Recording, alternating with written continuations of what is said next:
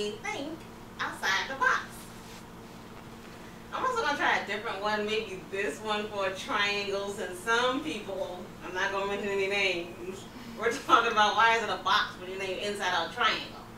Because inside out triangle, I mean, think about it. What does an inside out triangle look like? What does it look like? A triangle? Triangle. Exactly. But it made you think for a second, and that's what we're all about on this channel. Making you think. So you're thinking outside the box. Yeah, I think the other sign, I think that's another symbol for something else. Oh. Okay, so we'll definitely, there's too many shifty eyes going. We're definitely going to stay with the box, okay?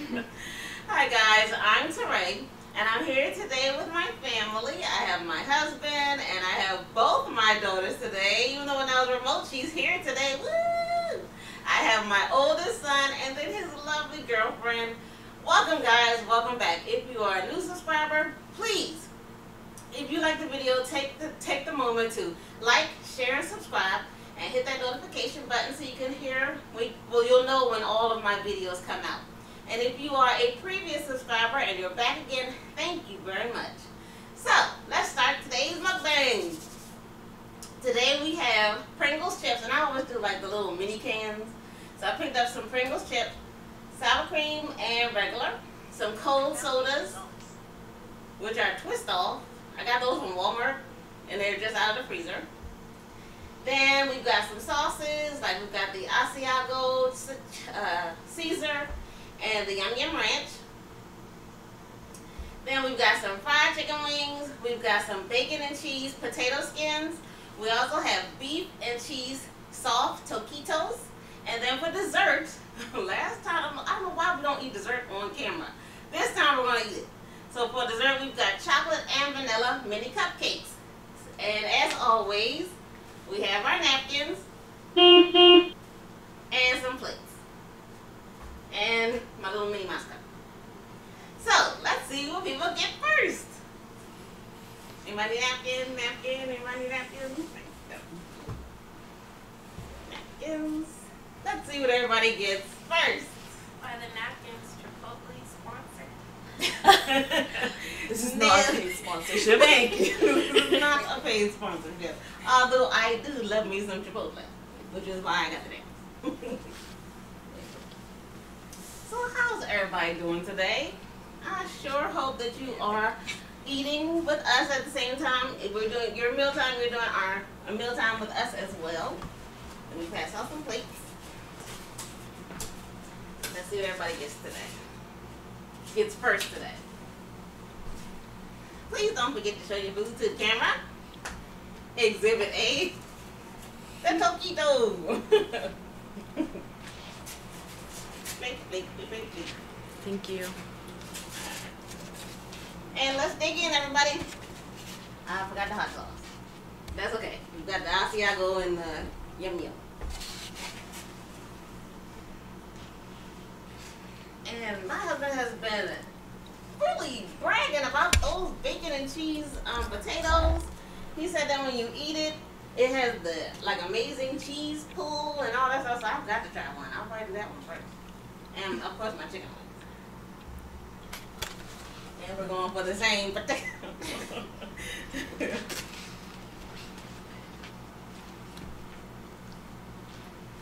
And give you guys the first bite. A subscriber said, please don't forget, give us the first bite. So yum, yum, yum. Chicken wing.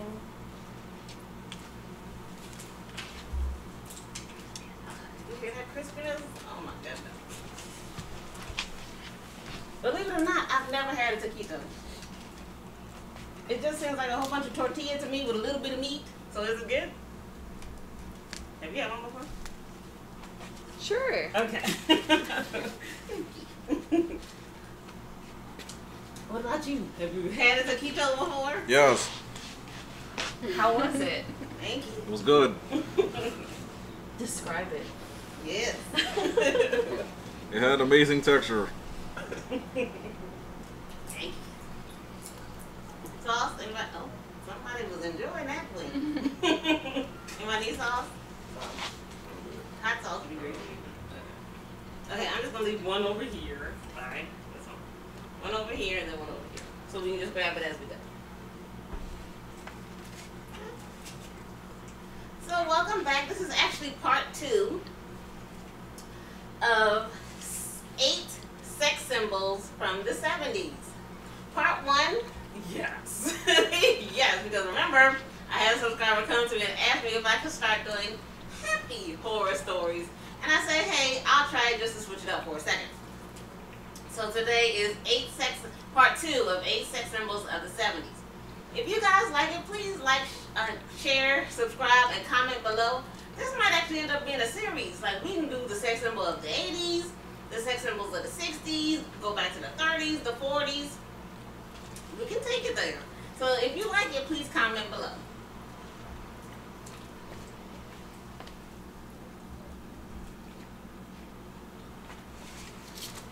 That's so good.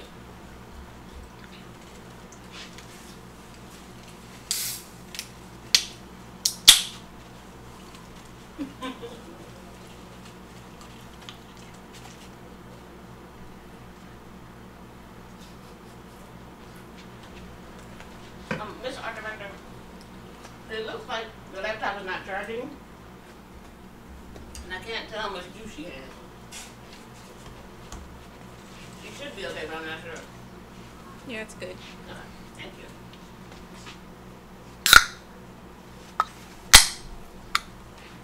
That was amazing. And it's totally good. Mm-hmm. This is amazing.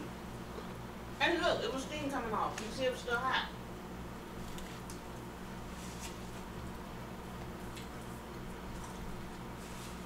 I'm not sure if you guys are new to my channel, but if you're not, you know that I get a lot of my food from Walmart.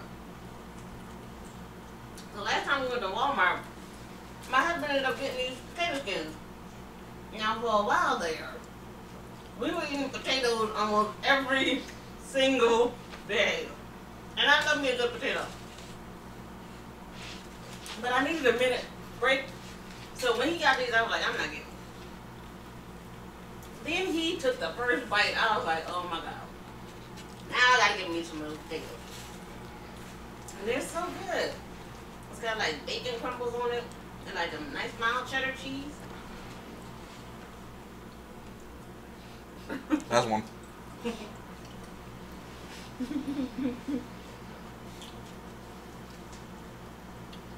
so good.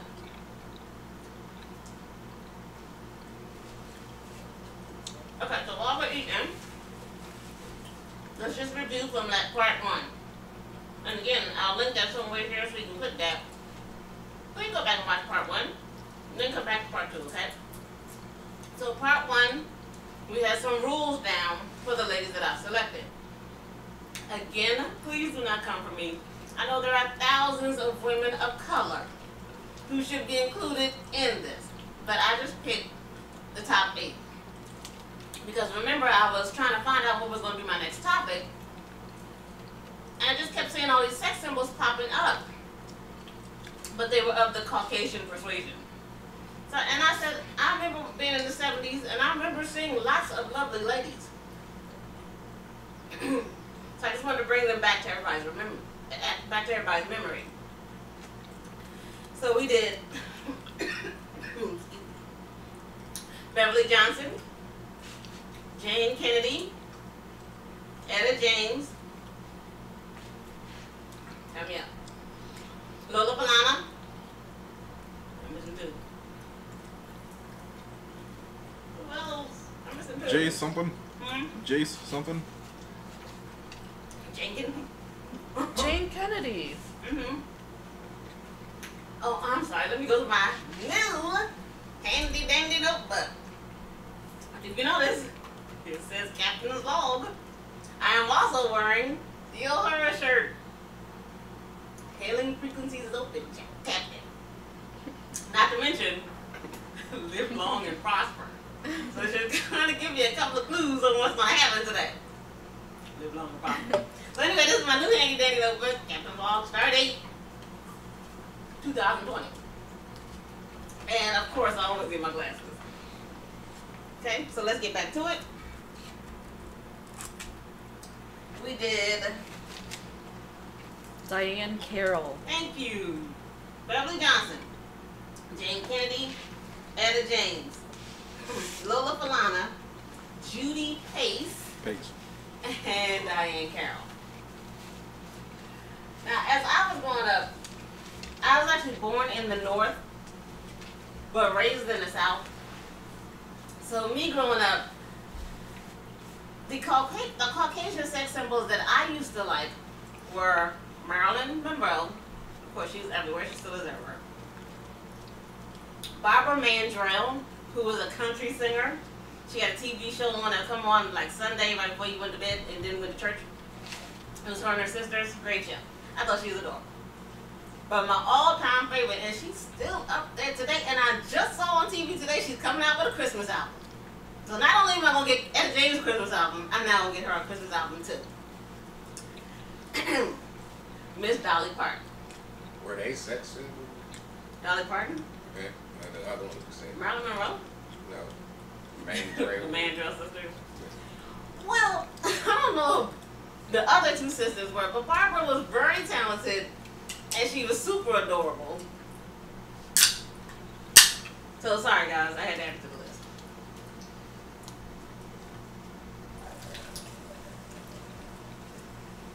Always in my shoulder. Oop, and I lost my mic. I had to edit that out.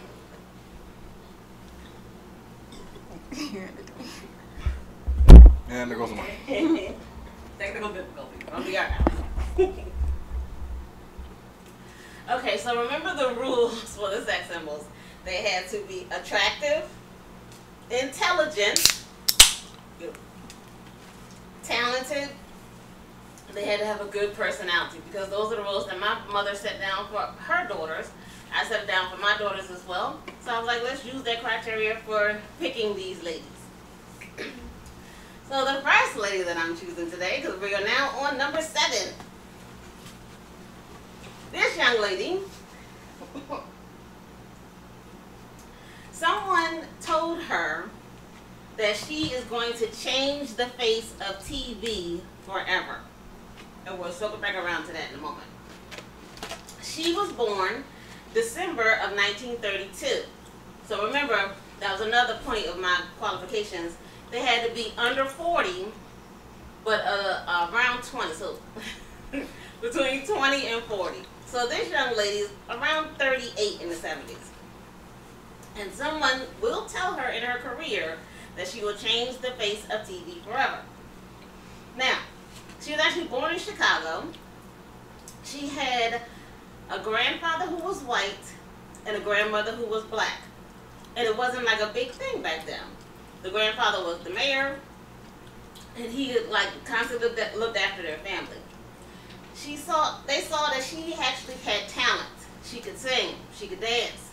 So they put her in dancing school, they put her in singing school. She ended up taking ballet for 2 years, but intensive ballet. So it wasn't just like, oh, she took class like on every Wednesday and Saturday. No, she was actually studying to become a ballerina. One time she was up there doing a performance, and she was actually discovered by Duke Ellington. Duke Ellington, the famous icon, he actually discovered her. So he took her on a road with him. She was about 16, 17, 18, right around then. They're touring Europe, they're touring the United States, they're touring Canada. She's getting all this good experience. And Hugh Hefner finds her. Hugh Hefner of Playboy. He finds her. So he's like, you need to come work for me. So he takes this beautiful young lady and he places her in the Playboy Club in Chicago. Now, the Playboy Club, they still actually did wear clothes, but it was like bunny outfits. It was sexy, but they actually were like waitresses, and they went through like a rigorous training. So she was there for a while. Now, while she was there,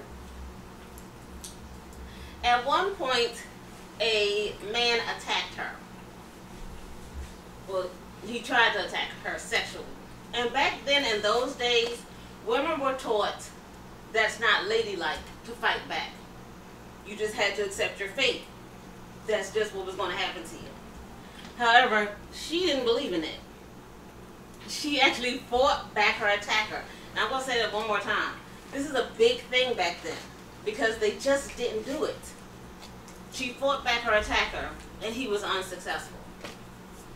So this young woman was not only beautiful, intelligent, but she was a fighter. So after she had left the Playboy Club, she decided that she wanted to go ahead to Broadway because this was her dream. She's been growing up singing and dancing all her entire life. She wants to get on Broadway. On Broadway, she does do a couple of plays. And as a matter of fact, she actually became the first African American to be a lead on TV. Now, I did not say that correctly. Let me say it one more time. She was one of the first African Americans to be a leading role on TV because remember, Diahann Carroll did too in her TV show Julia. So it was all around that same time. So she got on a TV show called The Lieutenant, doing her thing, killing it. And Gene Roddenberry. Now, let me back up for a second. When I was growing up, our household was straight up Star Trek. Straight up. We had one TV, and my father dominated that TV. So when you went outside and were playing, when you came back home, washed up and had dinner, whatever my father was watching on TV, like MASH, what was that TV show, Kojak, stuff like that, you had to watch it because there was only one television. So he liked Star Trek, therefore we liked Star Trek. And then as you got older and we got more TVs and stuff, we still would just watch it on our own because we already knew all the characters and stuff. I ended up marrying a man who loves Star Wars. So now you see... Better than Star Trek. He's saying it's better than Star Trek. We have had this battle for decades. I tried to raise our kids as Trekkies. That's why some people in the room know what this emblem is on their shirts. They know what this shirt means. They know the hairdo. Other people are like, what's up with your hair? What's that on your shirt? I tried to raise everybody as a Trekkie, but apparently some people weren't paying attention. So then when I started doing my first YouTube channel, I was like, all right, well, let me start watching Star Wars. And plus, he would always drag me. Anytime a new Star Wars movie came out, I got dragged to these movies. And I'm sitting there like, if Jar Jar Binks says something one more time, I'm going to scream. I only like Vader. That's it. I only like Vader. So as I did my other YouTube channel, I decided to try to make food to go along with Star Wars movies. So I had to sit down by myself. He wasn't even watching it no more. And I watched from beginning to the end. And I'm telling you, by the time I made it to The Mandalorian, I was a Star Wars fan. It took all of that kind of brainwashing though. It took all those movies to brainwash me to finally get me to like Star Wars. That's why in the previous video, I was wearing a Baby Yoda shirt. I don't know if you noticed that. And every time I go outside, ladies that are around my age are like, oh my God, I love this shirt. I was like, thank you. Thank you. So let me go back to Star Wars. That reminds me. That just dropped my mind. What's the difference between Star Wars and Star Trek? Oh no. One is better. Star Wars. That's the difference. Well, I sure hope the mic picked up on what just happened over here. Star Wars is boring. You said Star Wars is boring. Thank you. No, Star Trek. Yeah. What are you flipping? Star Wars is good. Star Trek is boring. Wow. Because I am a fan of both now, I try and be as objective as possible while I'm blinking constantly. To me, and again, I ask you people not to come for me, okay? I'm just giving my opinion here. I think Star Trek is better. Star Trek is more cerebral. You have got to start watching it from beginning to end to fully get all that Gene Roddenberry, which is where we're going back to him, he's the one that sat down and wrote this. All the things that Gene Roddenberry was trying to do. And especially back then in the 60s when the original show came out, he was light years ahead of thinking. Like he knew all the technical terms, all the stuff that was happening. He had all the different races mixing together. He had everybody as equals, which is why the show is good. But it's not real physical. You know, it's not like, I made him sit down and watch one episode recently, and he was like, that was a fight. I mean, it was basically like, dude bent his wrist and then karate chopped him on the back, and that was the end of the fight. Like, I can't believe that was the fight. And the fight was over. That was it. Whereas Star Wars is a full adventure. You know what I'm saying? I could take my 5-year-old nephew, or I could take my 50-year-old uncle. It's a full adventure that spans over a series of times. Again, they were light years ahead in their thinking as well. And I got to tell you, well, yeah, they have the best villain. Darth Vader, I mean, he's epic. As soon as he gets on the screen, everybody's like this. What is Vader going to do? Now, Star Trek does have some good ones. You got the Borg, you've got the Vulcans, but nobody compares to Vader. So I would suggest, if you're interested, go back and watch the TV show Star Trek, the original, because it's on Netflix. I just told my father this the other day, and he was like, what? It's on there? Yep, it's on there. So you can go to Netflix and watch the ones from the 60s, then you can watch The Next Generation, then you can watch all the other ones like Discovery and all that stuff. Those aren't as well, but start with the original, then go Star Trek, The Next Generation with Picard. And then to go to Disney Plus and start watching Star Wars movies from beginning to end. So that way you can kind of judge for yourself, hey, which one is the best. Okay, so let's circle back to Mr. Gene Roddenberry. Again, he was a very forward-thinking person. On TV, in those times, you did not have black actors or actresses having good roles. They were either slaves, maids, daycare workers. I mean, you know, there's nothing wrong with those jobs, but that's what young black children had to look forward to. Oh, okay, when I grow up, I'll just be a maid. He did not have the races mixing. There was no, oh, I'm dating this guy, oh, I'm dating that guy. You date who you date, period. But Roddenberry mixed it all together. He was thinking about cultures 30 years from now. So, what was her name? The lady who plays Lieutenant Uhura, and that's Swahili for Blossom. I want to make sure, and I'll add it in the comments to make sure that I'm correct. But I know it's Swahili. Because she sat down with Gene Roddenberry, because at that time they were having a relationship. So she sat down with Gene Roddenberry and they created the Lieutenant Uhura character to strengthen her, to make her a full embodied person. So she was actually playing on the Lieutenant when Gene saw her. He took her off of that TV show and said, hey, I got a new TV show, let's do this. It's called Star Trek. And she was like, okay. I'll just put Broadway on hold for a minute and I'll get on TV. So, Miss Nichols, and her name is Nichelle Nichols, for those of us who would like to Google it and see what Nichelle Nichols looks like. Wow, those of you that are there, I will interject it on the computer. But her name is Nichelle, N as in Nancy, Nichelle Nichols. Lieutenant Uhura is now on the TV show Star Trek, the original. And she is the lieutenant in charge of communications. You've got Captain Kirk. You've got Captain. What is he a captain? Lieutenant Spock. Ooh. Lieutenant Spock. Doctor. Thank you, Doctor. Was he Doctor Spock? No. Doctor Spock.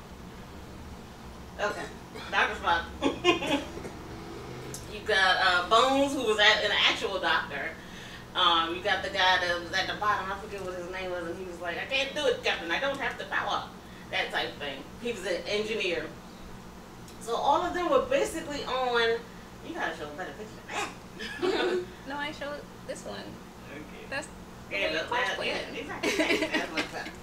She was showing the actual picture that inspired the shirt. And the, and the nails. Was Spock a doctor or I don't think Spock was a doctor. I think he was a lieutenant, and then he becomes a captain later on. Guys, help me out here. I think his name was Dr. Spock. I think you're mixing him up with the actual Dr. Spock, who was like psychologist, who helped kids, parents teach their kids. On Star Trek? No, in real life, it was a Dr. Spock who had a book in the 70s. And he taught stuff like that. I might be mixing it. Oh, yeah. Anyway, we'll figure it out. Especially if those of us who have Google at our disposal right now. His name was Leonard Nimoy. He played Spock. I ought to be ashamed of myself, but I don't know it. Yeah, I think they got because that's Dr. Spock. So he was just Spock. He's either Lieutenant Spock or just Spock. Mr. Spock. Thank you. Mr. Thank you. Mr. Spock. Okay. So the main part here that I'm talking about is that they were all considered equal, no matter what the race was. So, you know, Nichelle Nichols, she was doing her thing. She was like, this is great for the first season. And she was like, this is not my love, though. You know, Jayne, I don't love this. I love getting on stage, singing and dancing and all that good stuff. So, I'm going to give you my 2-week notice. And he was like, oh my God, Nichelle, don't do this. You don't understand what I'm doing. You can't see what I'm doing here. I'm trying to let the world see that people of all races and colors and cultures can't all get along. She's like, that's all great. I'm going back to Broadway. He was like, Nichelle, take the weekend. Think about it, Doc. Just think about it. If you still feel the same way, come back to me on Monday. I am not going to like it, but I will accept your resignation. She's like, okay. Now, Nichelle was a very big advocate of civil rights, equal rights. So she went to an NAACP. Like they had like a dinner there. And she's just sitting there eating and chilling, you know, being supportive. And she gets a tap on the shoulder.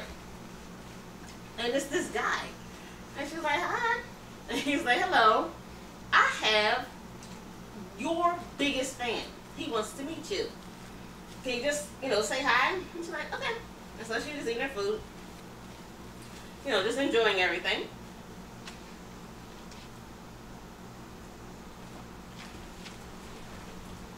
Getting ready to say hi to this man. Maybe give him an autograph, whatever. She says she looks up and it's Dr. Martin Luther King Jr. She said she couldn't even speak. All she heard was air escape out of her mouth. And he was like, Miss Nichols, you are doing such a wonderful job on this show.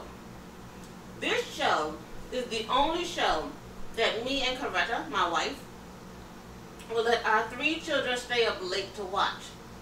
Because what you're doing is groundbreaking. You are showing young kids that when they grow up, they don't have to just be what the world thinks that they can be. They can do and be anything. And I want to get his quote exactly correct. He said, seeing someone like Lieutenant Uhura on that stage, right behind the captain, she is one of the most important people on that bridge. When she says captain, everybody turns around. And it's true. She's sitting there at the console. She turns around, she says, captain, and everybody pays attention to her. And she was like, oh my God, thank you, sir. I appreciate what you're saying. You know, this is great. The only thing is, I did just turn in my resignation. I'm going back to Broadway. And he was like, stone face. No, you're not. No, you're not. You're staying on that show. And she was like, in the back of her head, because I know what she was probably thinking. She was like, you ain't telling me what to do. But this is Dr. Martin Luther King Jr. here.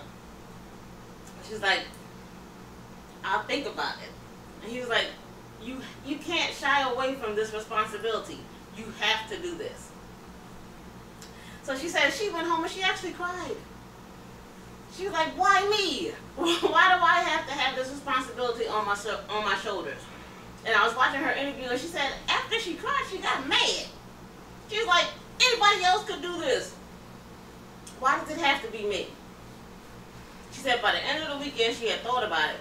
And she didn't even know what she was going to tell Mr. Gene Roddenberry when she got into his office on Monday. She walks into his office on Monday. He's looking at her, hopeful eyes. And she's like, I'll never believe what just happened to me over the weekend. And she tells him everything. And he said, after he heard what happened, he was like, finally, somebody gets it. Thank God for Dr. Martin Luther King Jr. Finally, somebody gets what I'm doing. And she said, Jayne, I'll stay. So she stayed on the show. Thank you. And she was so good on that show. There's so many times she was like dancing and singing. She actually used to sing on the show. The show was great. So they were having a nice time doing the show. He was the one that actually told her that you can't leave because you actually did change the face of TV in history. What did I say? I said you changed the face of TV forever. It was Dr. Martin Luther King Jr. So she continues on the show. Now she's making friends with Captain Kirk and they're having a good time. All the castmates. Again, guys, y'all gotta remember this is like the 70s. So Jayne is like, let's push the envelope again. We're gonna have the first interracial kiss. And she's like, whatever. It's just a kiss. And Captain Kirk was like,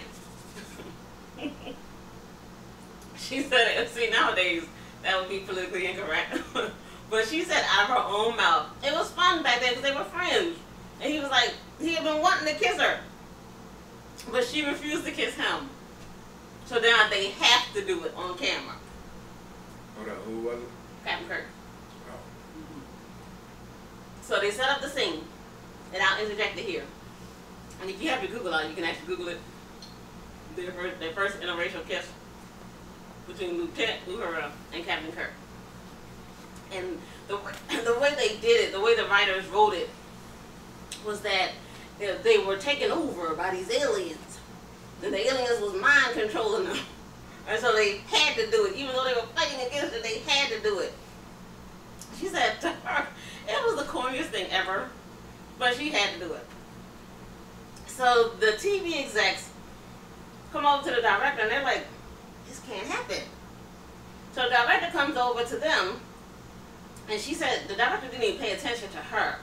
He just paid attention to Kirk, which was kind of disrespectful. So she said, I'm leaving. When y'all figure this out, y'all let me know. So they figured it out and they bring her back. So Kirk, being a prankster that he is, he said, all right guys, let's do this. Let's do the kiss. So they do the kiss and they're fighting each other and then they break up.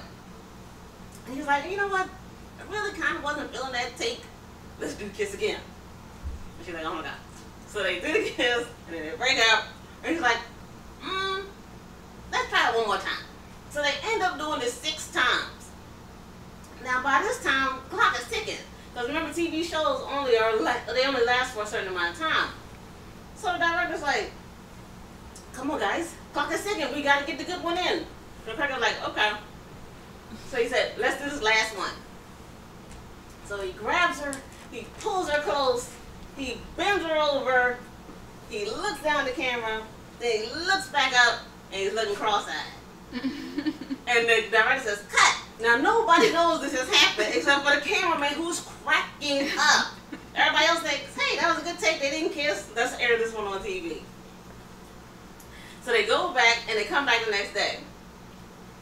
They show it to the TV execs. They show all 5 of the real kisses, and then they show the cross-eyed kiss. So the TV executives begrudgingly say, let's go to kiss. So they aired the kiss. Now they thought they were going to get a whole bunch of backlash from all these southern states and people going to boycott. They said that 99% of the fan mail that they got was all positive. It was all positive. And Nichelle said even to this day she don't get it. Because that's what she saw, her life. Because remember I told you her grandparents were interracial. So she was like, what? It was like grandma kissing grandpa. It was the same thing. So that's how the first kiss comes out. And if you watch it on YouTube, it's a whole bunch of comments saying, what? This wasn't a big deal. It always actually kind of looked awkward. But you have to remember back then, this did not happen. So this was actually groundbreaking. So that's how the first interracial kiss happened on TV. So were they like dating on the show for a long time? Or? Who, her and Kirk? Yeah. No, they were just friends. It was almost like a brother-sister thing. That's why he kept messing with her. Oh, it was just Yeah. like that. Now her and Gene Roddenberry, they were dating, but not her and Kirk. They was, having fun or whatever. So the show goes off, and everybody knows Lieutenant Uhura. Seriously, she's popular. She's doing her thing. Nassau comes to her. The Nassau comes to her, and they're like, "Hi, could you help us? We want to go ahead and do some videos." And she was like, "No, because we just watched people land on the moon not that long ago, and there was no women there. There was no minorities there." So they were like, "Okay, Nichelle, you can still do the videos, but you can help us attract minorities and men." And she's like, "Okay." So she went around doing all these different videos for NASA, attracting minorities and women. Matter of fact, she actually, her video attracted the first female astronaut, Miss Sally Ride. It was all because of Nichelle Nichols in that video. She also attracted the first black astronaut and the first black female astronaut, Miss Mae Jameson. All because of what Nichelle Nichols did in those videos. Not only that, but she earned an honorary degree from LA Mission College. She actually got an asteroid named after her. It's called 68410 Nichols. And that's the asteroid that was in space in 2001, August 16, 2001. She was the first black woman in space for fake, who recruited the first black woman in space for real. And one of the, besides, hailing frequencies, open captain, and live long and prosper, one of my favorite quotes that she has is, "I'm actually, when she was doing her videos, I'm speaking to the whole family of humankind, minorities and women alike." That was Nichelle Nichols. I love her. So She's still living? Yes, sir. She's still living. She has a son, but I think she's older now. I think she's got some medical issues like dementia or senility or something like that. Yeah. But it's a whole lot about her and all the work that she did. And she said she never shied away from the Star Trek fan club, never. Like, a lot of them for a while were trying to shake off that typecast of being a Star Trek, a Trekkie, and not her. She said she loved every single minute of it.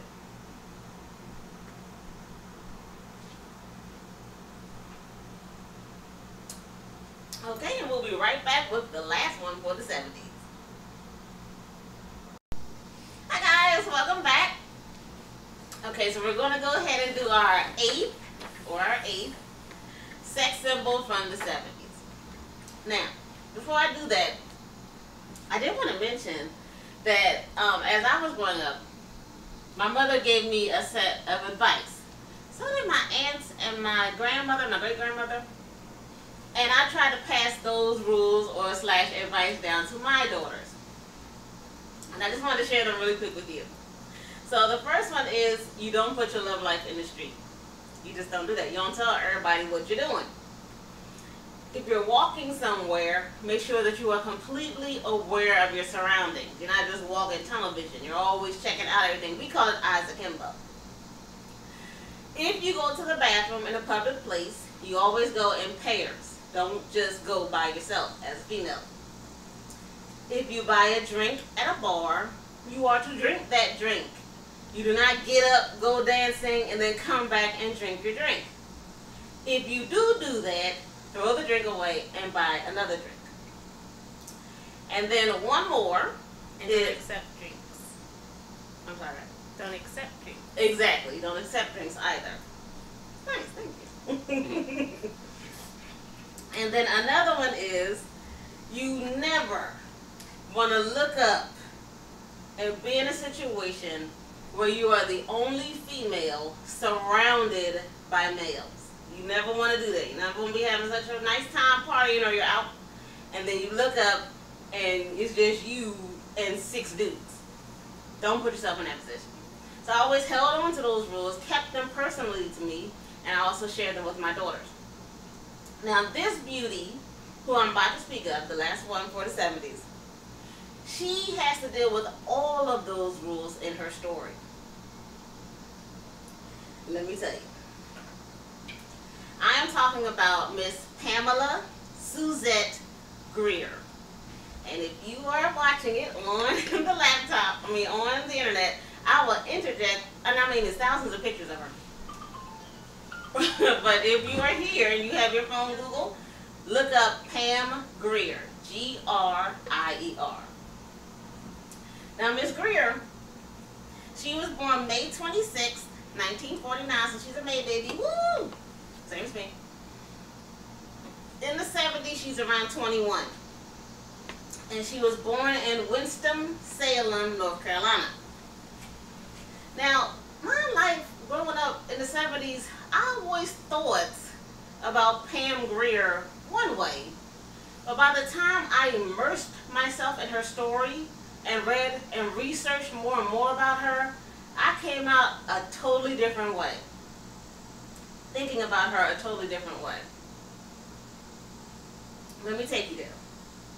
So this lovely lady was born to a African-American father and a Cherokee Native mother. And at one point in her career, Quentin Tarantino, that director, he pegs her the first female action star. Now, when Pam Grier was 6 years old, her parents took her to her aunt's house. And they left her there for a little while. I guess the aunt was supposed to be babysitting. And the aunt left as well, leaving her alone with two older boys. These two older boys, because they're all alone in the house together, they attacked her sexually. And she was only 6 years old. And she said it took her so long to get over that pain. And she even developed a stutter. So even she said she still even has it to this day. It's like a defense mechanism. All because of something that happened to her when she was 6 years old. Her family, once they found out what happened to her, she said that they felt so much shame and guilt that it took the whole family a long time to get over that instance that had happened to her. Now, her father was in the military, so they moved around a lot. And when she ended up in Denver, Colorado, and she was in high school, they actually started a band, her and her friends, and one of the band members was Philip Bailey. Hey, do you have your microphone? I'm like, I hope you guys can hear me. Thank you. That's why she's our director.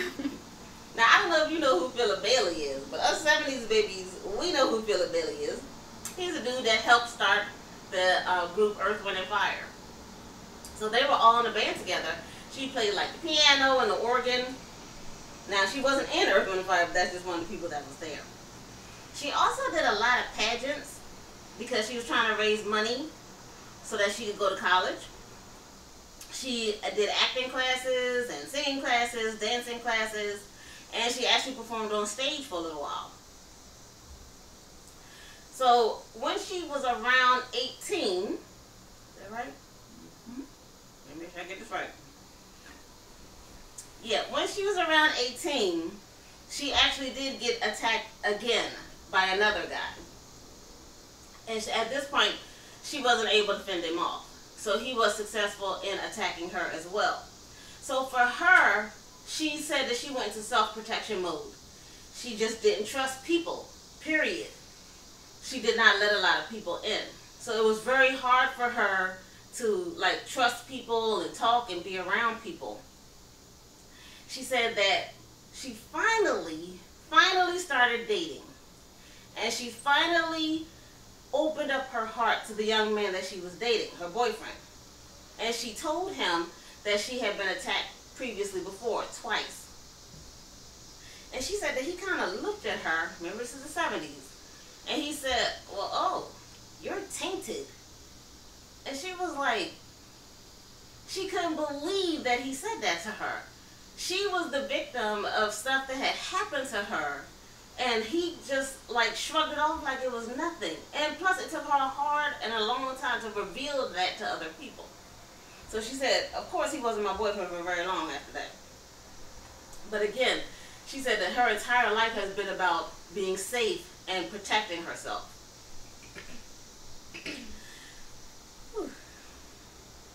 So then she moved to Los Angeles, and she was going to college. She also worked part-time in the switchboard, which is kind of like an operator.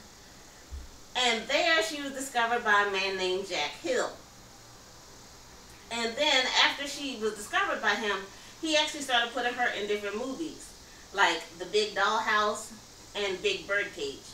Now, I didn't see a lot of these blaxploitation movies growing up as a kid, but I did see a couple of them, because she has, I don't know if she has it or she's just a part of it. It's like, almost like a channel type thing where you can see all of her old movies. I did see Foxy Brown for the first time like 2 months ago. It was pretty good. So you can actually go on like Amazon and download that streaming service. You can download that streaming service so you can see all the blaxploitation films. Now, my son, who asked me in part 1 twice, what is a blaxploitation movie? So I'm going to define it for you guys. It is movies that were early to mid-70s. They featured black actors. They were written and directed by blacks. And they appealed to black urban audiences. Or let me put it another way. They were off-the-wall black movies by blacks on the cheap that made millions of dollars. So it was like right around the 70s when this happened. Now, these particular movies are big controversies in the African American community. One side thinks that they broke existing film stereotypes because they showed strong black men and women that were in control of their own destiny. So therefore, it gave them freedom. Whereas the other side say it continues stereotypes because it only shows pimps and hookers and drug dealers and easy sex. And it doesn't help to move our community forward. So I don't know where you stand on that side. Watch a couple of movies and figure out, did it actually help our people or did it actually hurt our people? Those are blaxploitation films. Matter of fact, my girl, Nichelle Nichols, she did one with Isaac Hayes. I meant to mention that. I forget what it's called. Let's see if I can find it real quick. She did one and then she said, nope, that's not for me. Yep, it was called Truck Turner. I was going to saw it. But Isaac Hayes. Okay. She did one. Okay. So you decide. Now, Miss Grier ends up starring in over 200 of these blaxploitation films. Her first one was named Coffee. And in the trailer, she's is quoted as, she is the baddest one-chick hit squad that ever hit town. Roger Ebert, who was a film critic at the time, he praised her for her acting in that film. She did a lot more movies, and one of them she is like infamous for, and that was Foxy Brown, and that was done in 1974. She also did Sheba Baby and Friday Foster in 1975. She did a prison movie in 1971 called Women in Cages, and again, I did see it on that streaming service. I didn't watch the movie, I just saw it. And while she was there on set, she contracted a deadly disease. She actually almost died. She was temporarily blind and for about a month, and it took her 1 year to recover for that. So as she's working, she's actually associated with dating quite a few celebrities. She dated Don Cornelius, who was Soul Train. She dated Wilt Chamberlain, although she says she didn't, but he says she did. He was a basketball player. She dated Freddie Prinze, who was a comedian. She dated Kareem Abdul-Jabbar, who was a basketball player. And she dated Richard Pryor. Now, I'm not going to go through all the guys that she actually dated, but I will go through 3 because they're kind of interesting. Now, Freddie Prinze Jr., they actually met while she was doing the movie Coffee. And they had, a decent relationship. They even talked about marriage and starting a family. However, she knew that he had like a history of depression and he was an addict. So she broke up with him, but she said that they remained close. And actually, she is one of the last people to speak to him before he shot himself.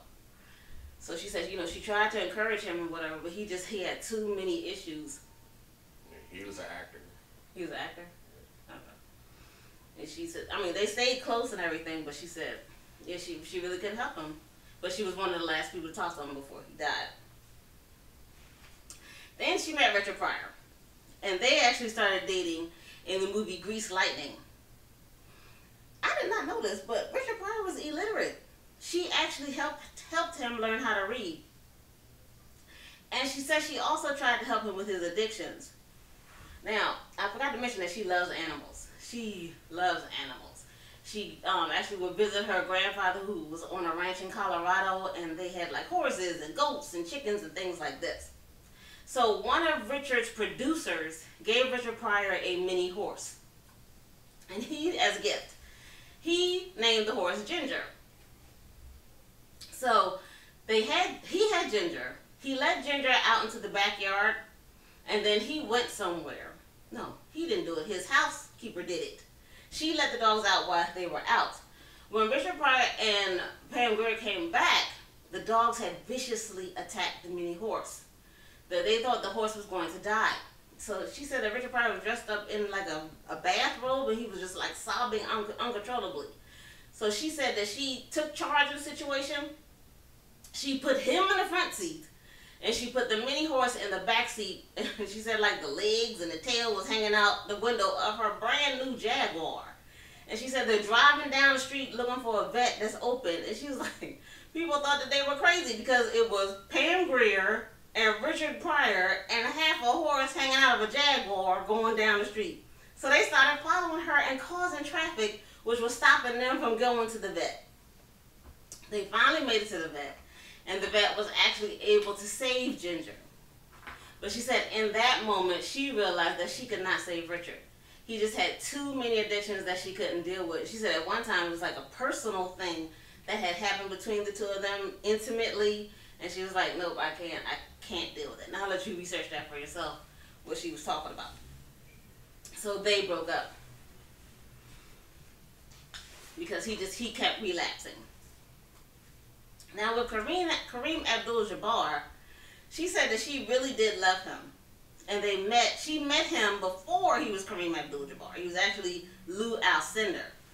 But he was studying to become a Muslim. And soon after they started dating, he wanted her to convert over to being a Muslim, which would, constrict all the things that she was about. She was all about like freedom and being independent and being a feminist. And she said she was reading a lot of books about Gloria Steinem, who was telling you, you got to live your life and you got to do these different things. And not just be like a housewife or somebody where he takes care of you. And she said there was a perfect quote that Gloria had in one of her books.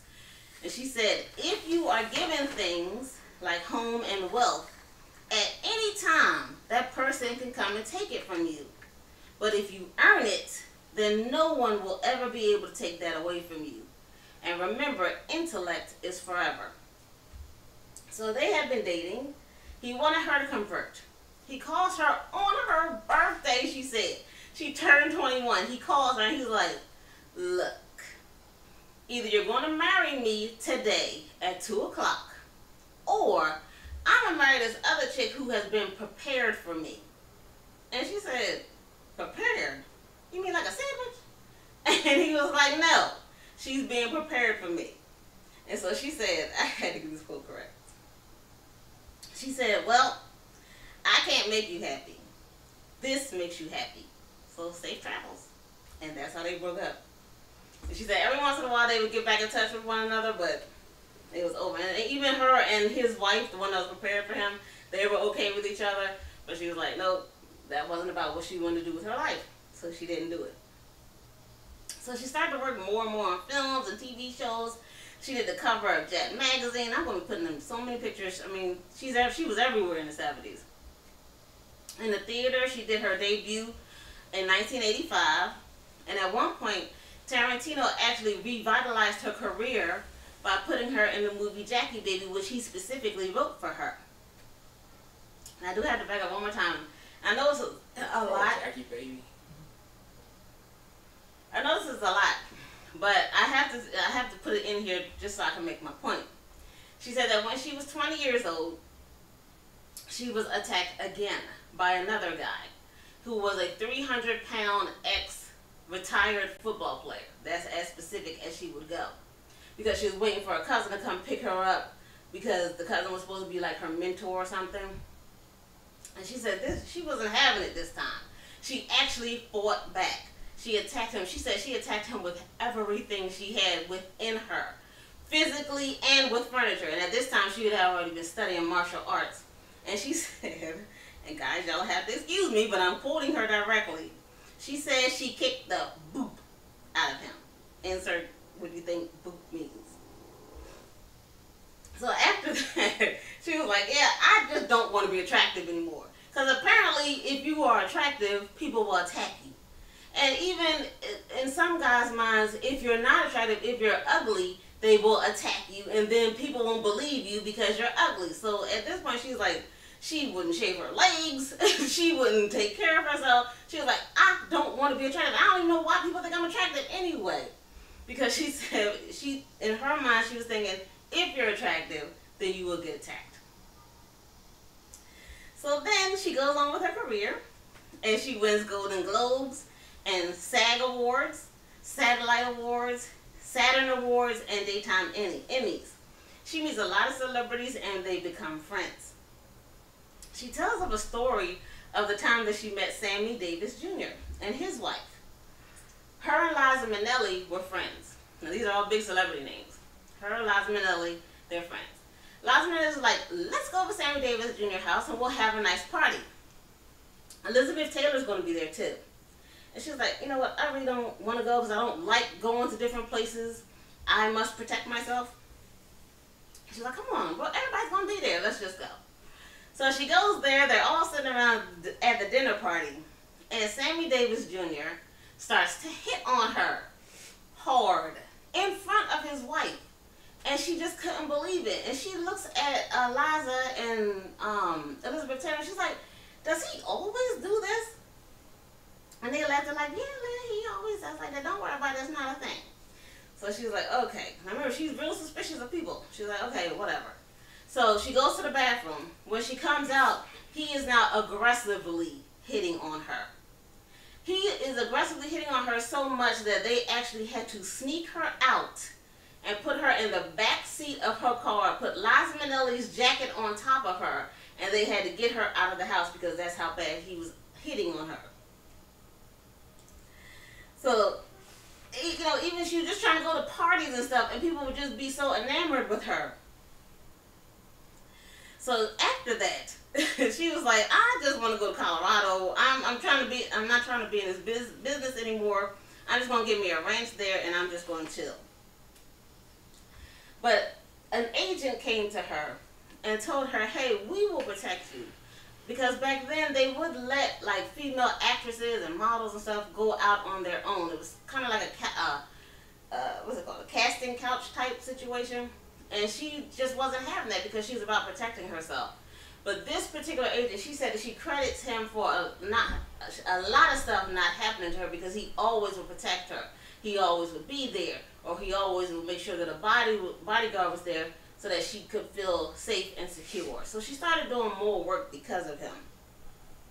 She got an NAACP award.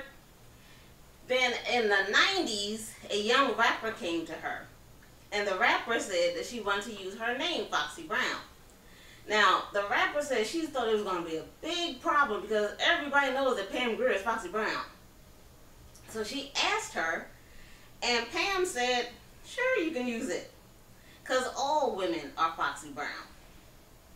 Now, I would like to end this particular series with this.